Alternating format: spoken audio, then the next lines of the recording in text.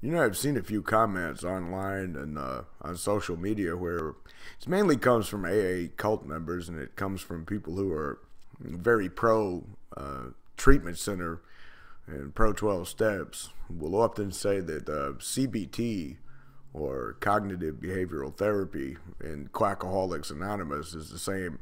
Is pretty much the same, basically. Like the 12 steps are, what did one person call it? Spiritual CBT. Which I found to be really a joke, because I mean the 12 steps and the CBT are exact polar opposites. But there's a lot to cognitive behavioral therapy. I mean, it would be impossible for me to cover all of it, even in one or two videos.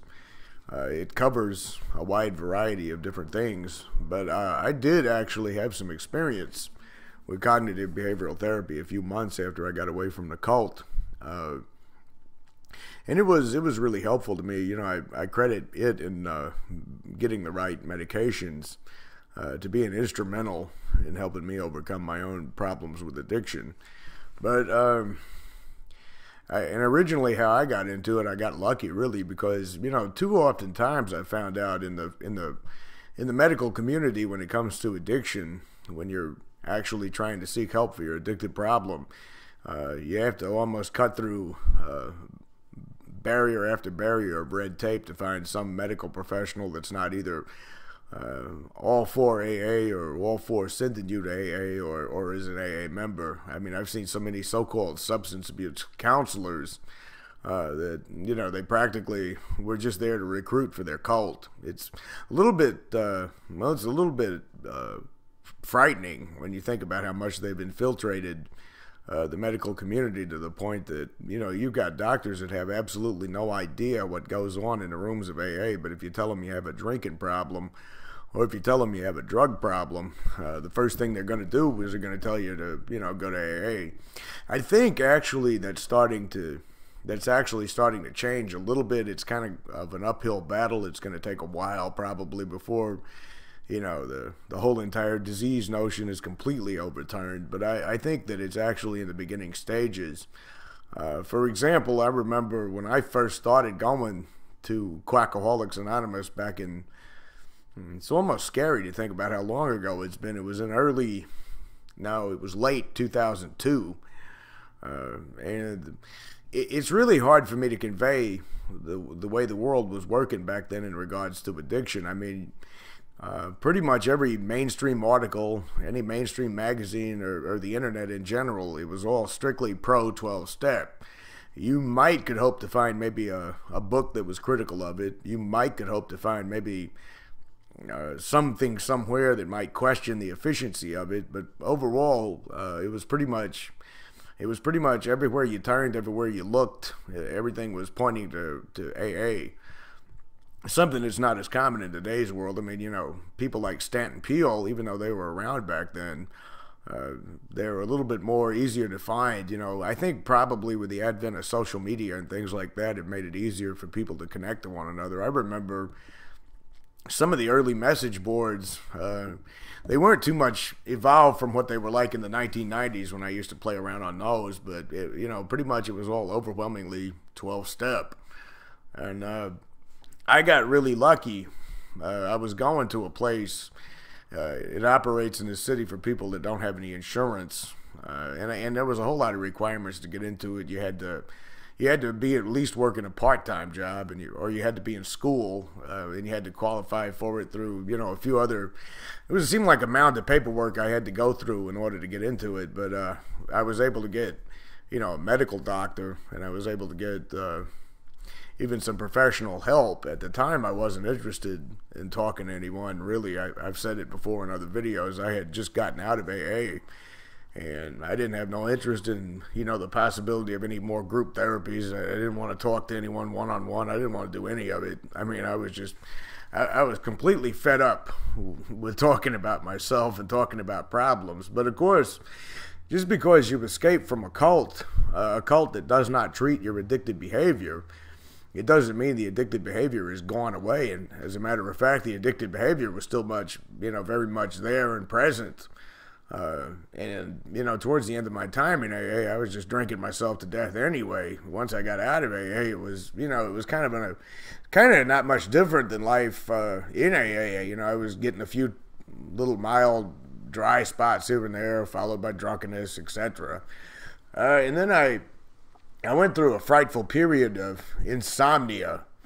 And that's actually what led me, when I saw the doctor through this, you know, organization I was talking about that operates here for people without insurance. I started telling the doctor what was going on with me and everything, and I was really worried because, you know, if anybody out there has ever been through the ringer that's the medical community when it comes to quitting drinking, you know what I'm talking about. Doctors in general seem to have a very unsympathetic view of people, you know, who have it, or they just pass you off to AA or something like that. It was just luck, I guess, that they said there was someone who they could allow me to talk to. And interestingly enough, he wasn't some seasoned professional that had years and years behind him, you know, because, you know, you are dealing with a place where you don't have any insurance, so you don't always get top-notch people or top-notch care. I'm not complaining about them, though. They've been great for me. I'm still using them. But the guy was an intern, and I sat down and I talked to him. They had recently put me on medication. That was the right amount of medication that I needed. I'm still on those medications today. It's made a world of difference in my life. But but he was listening to what I had to say and everything, and he said that he had an idea for something called CBT. Would I be open to talking to him about it? And, you know, I didn't know what CBT was at the time, and actually CBT encompasses a whole lot.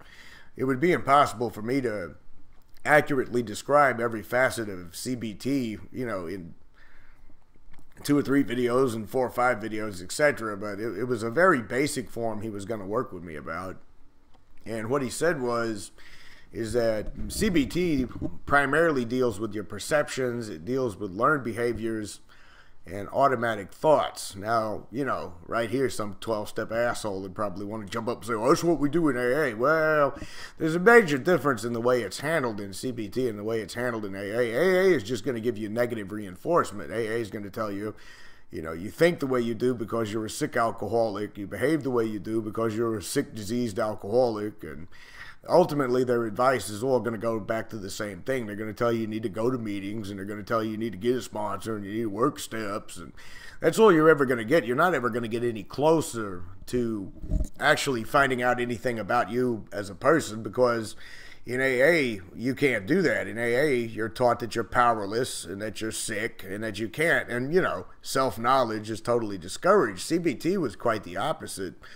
The first thing he introduced me to, it was really quite simple, was he was saying that everybody, he said, myself included, he said, but judging by the way you're telling me about your history, your background, and what you're going through right now, you have a habit of catastrophizing, is what he called it. He said it's a psychiatric term where, best example I could give for that would be, let's just say you wake up one morning and you find out your tire is flat.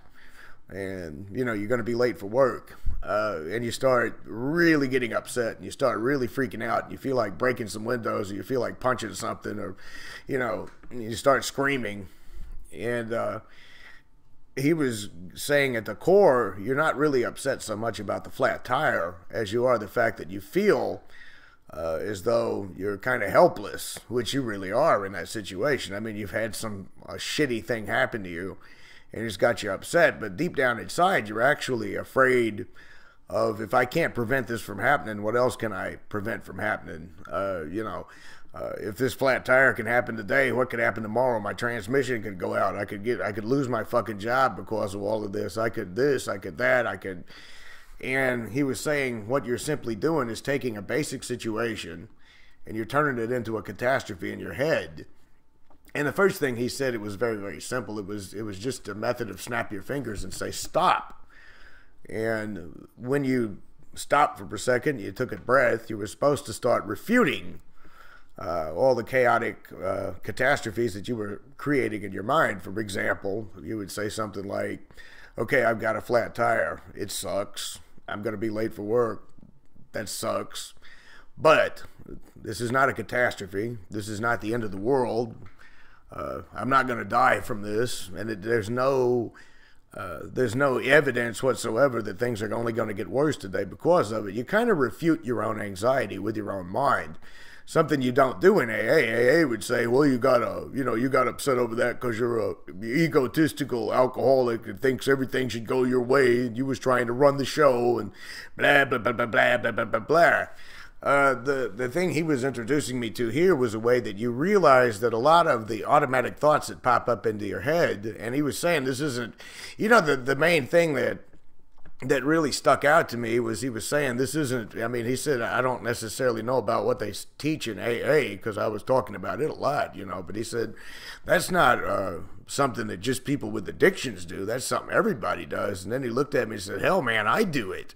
He said, I wake up sometimes in the morning and if my computer mouse isn't working right and I can't get the thing to navigate, I start catastrophizing. I think, oh my God, my computer's going to break down and I can't afford to buy another one. And I don't know if I've got my files all backed up and, this could be terrible. And they said, everybody probably, well, the majority of the time, whether they realize it or not, they have a tendency to do it. It's just something that happens. But CBT actually teaches you a way to take your mind and to refute what's going on in your head, to overturn it, to realize that, 99% of the problems you have in your life, a lot of the times, as far as your stress is related mainly to mental things. It's not necessarily the situation itself. It's a mental issue that you're telling yourself. It's something you're convincing yourself up. And there's a way, to actually, I guess you could say, not just so much refute yourself as it is to pull back for a moment and say, wait a minute, I'm making a deal out of this when there isn't a deal to be made.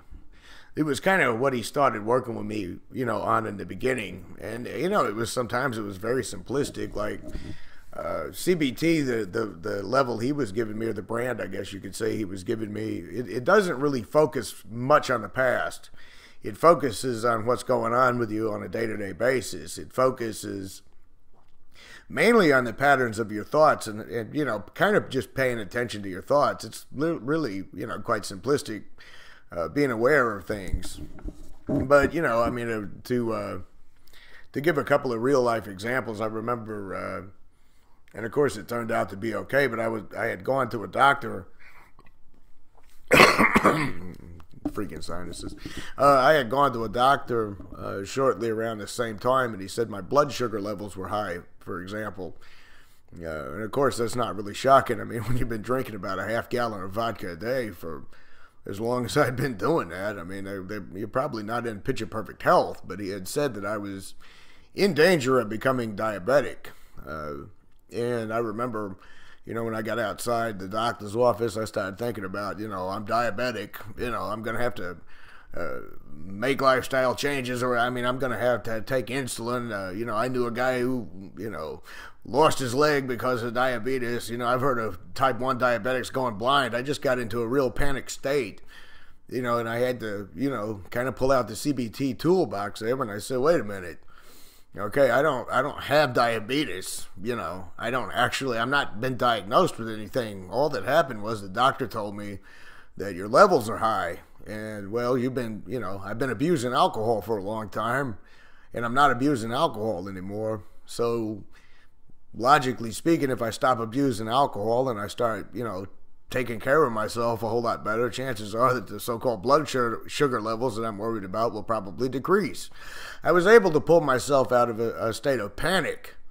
What AA would do, on the other hand, is tell you that was your disease talking, and you probably are going to die, and you probably, deserve that because that's what you did to yourself because you wanted to run the show and you wanted it your way, and then they tell you to go to a meeting, and then they tell you to turn it over, and then they tell you to talk to some sponsor about it who's just going to reiterate the fact that you're helpless and you're powerless and you're hopeless, and on and on and on. There's nothing at all remotely correlated between the way the 12 steps teach and the way CBT did.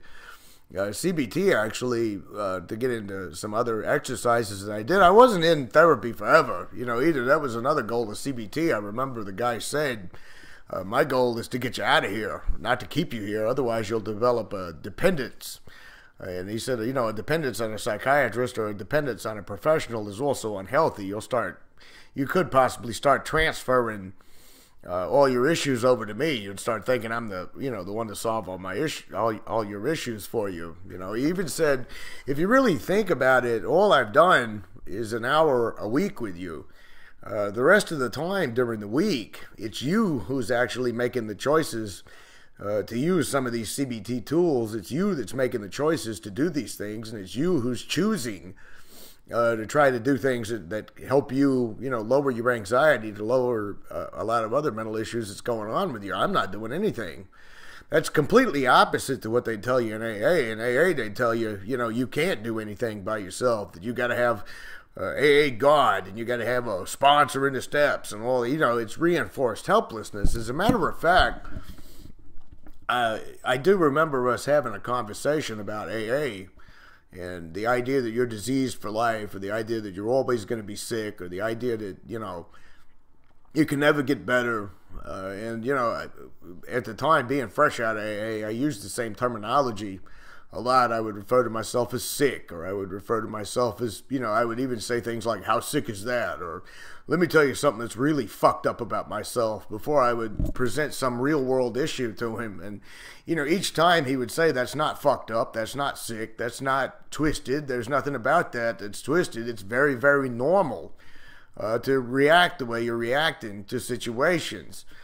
Like, for example, not too long ago, I had to use it, even though it's been years since I've seen the guy. I went to a job interview, and it wasn't a good one at all. And when I stepped out of the job interview, I was thinking to myself, well, maybe I'm not really qualified to have a job like what I'm trying to get into. Maybe those interviewers, you ever walk into a job interview and you just know that they don't like you, they kind of give you this look, and then they ask you a question, they're sort of sitting there like that, and they're sort of writing down shit while you're talking, and some part of you wants to just stand up and say, oh, fuck you, you're not going to hire me, whatever. But, ultimately there was this part of my mind that wanted to catastrophize that. I was saying to myself, well, maybe I'm not qualified, maybe I'm not good enough, maybe I'm not this, maybe I'm not that. And I had to literally do the CBT thing and say, wait a minute. It's one job interview, okay?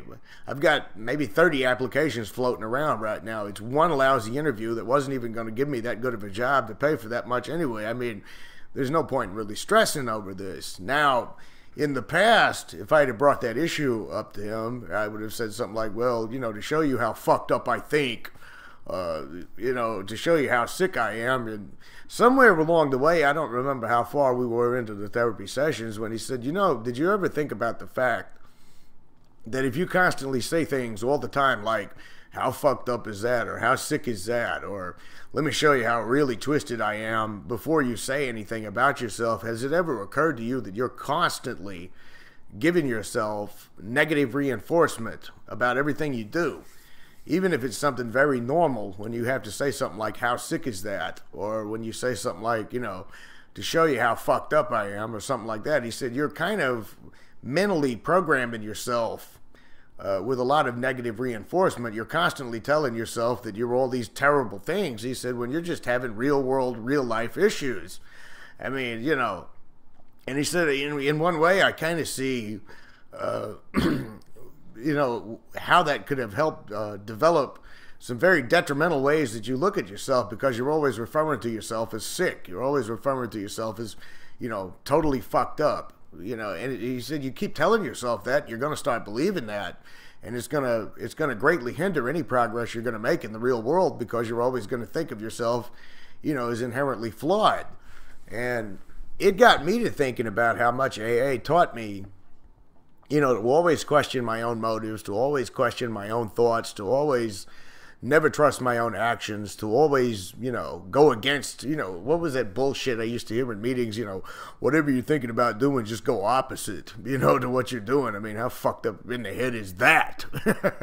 To quote their own crap back at them. But it occurred to me that over time in AA, I developed a sense of negative perceptions about myself, even though I never was really, some overconfident, arrogant asshole that thought, you know, he was the greatest thing on earth or anything like that. But, you know, I think everybody, to some degree, shape, form, or fashion, if you're even remotely healthy, has some kind of doubts about themselves or some kind of lower self-esteem, you know. And AA actually kind of took that and preyed upon that. And what does it do? It constantly tells you each and every day in each and every meeting that you can never get better on your own, that you can never develop a sense of worth about yourself without them, that you can never actually come to a place where you yourself can mentally fix yourself. You know, that was just such an alien concept to me in CBT, that he's telling me that all I got to do is sit back and try to refute my own thoughts.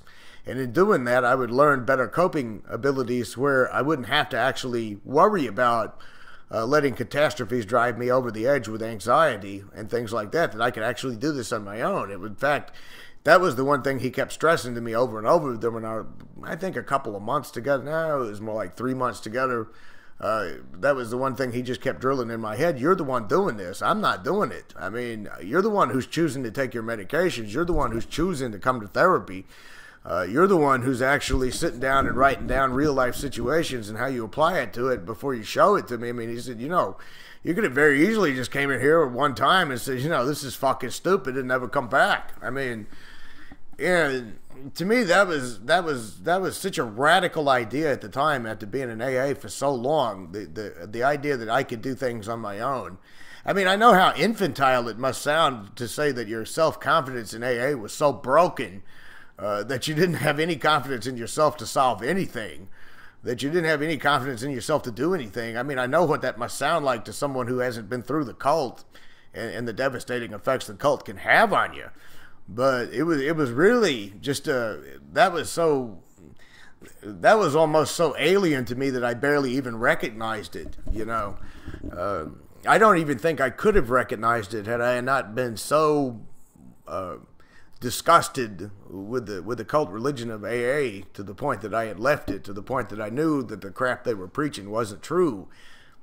I think if you'd have probably introduced me to this CBT shit 5 years before I quit the cult, or 6 years before I quit the cult, I wouldn't have been able to accept it. I would have heard, you can do this on your own, you can think on your own and all that, and I would have probably run from it. I mean, I'm embarrassed and ashamed to admit that, but I really think that the cult was so deeply ingrained in my head that I actually don't think I would have been able to understand the fact that what they had been preaching me and what they had been telling me was wrong, because kind of like what he was talking about with the negative reinforcement, the more I told myself day in and day out that I was sick, and the more I told myself day in and day out that I wasn't like other people, and the more I told myself day in and day out that I was always going to be hopeless, the more I was convincing myself of the truth of these things.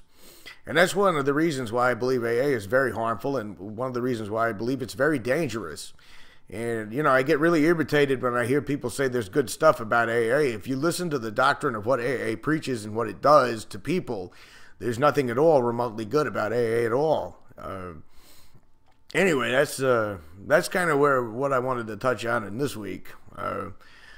And hopefully I'll see you guys next time. I have no idea what I'm going to talk about, but, you know, I never do know what I'm going to talk about until I actually start recording, to be honest. Until next time.